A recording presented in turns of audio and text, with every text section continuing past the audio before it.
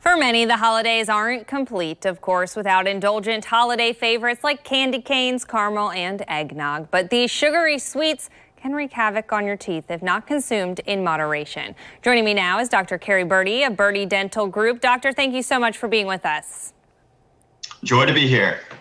Unfortunately, there are some foods that aren't the best for our teeth, especially this holiday season. What are some of the top foods to avoid this season?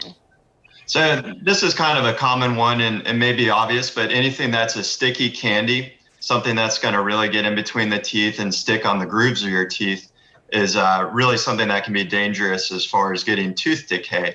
Other things that may not be obvious are popcorn kernels. So we've treated many patients at Berdy Dental Group that come in after getting a half opened up popcorn kernel and a cracked tooth or a sore gum because of it. So really be careful with that. Combine that with caramel or chocolate flavoring on your popcorn, and you've got basically a perfect storm of potential trouble. Something that may not be as obvious are things that are sweet drinks, like your hot chocolate, your apple cider, things like that. These can be really dangerous because people tend to sip on these things slowly, and they're often loaded with a whole lot of sugar. So you're introducing sugar for a long period of time in your mouth, which can be really harmful.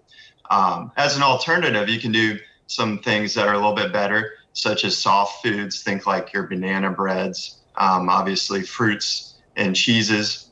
Cheese can be a great thing because it can actually help prevent tooth decay in certain situations. Remember, just be careful, be mindful. We're all going to indulge in these things over the holidays, but try to minimize it as much as possible. Everything in moderation. And so how exactly do these sweet treats kind of eat away at the tooth enamel? So as you eat something sticky or sugary, bacteria starts to accumulate and feed on these sugars. And when this combines with your saliva, it forms what's called plaque. And as plaque sits on your teeth, that can lead to the dissolving of the tooth, which ultimately leads to cavity formation. So although tooth enamel is the hardest substance in our body, it's not something that's living. So once it's gone or once it's damaged, it doesn't have the ability to repair itself. So you have to be really careful on how you maintain your teeth and do things as much as possible to prevent erosion and take good care of it. It's important to keep a consistent oral health routine throughout the holidays. Don't slack off. You've got to keep up with your brushing and your flossing if you want a healthy mouth.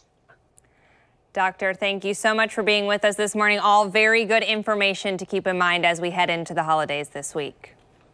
Thank you very much. And we'll be right back.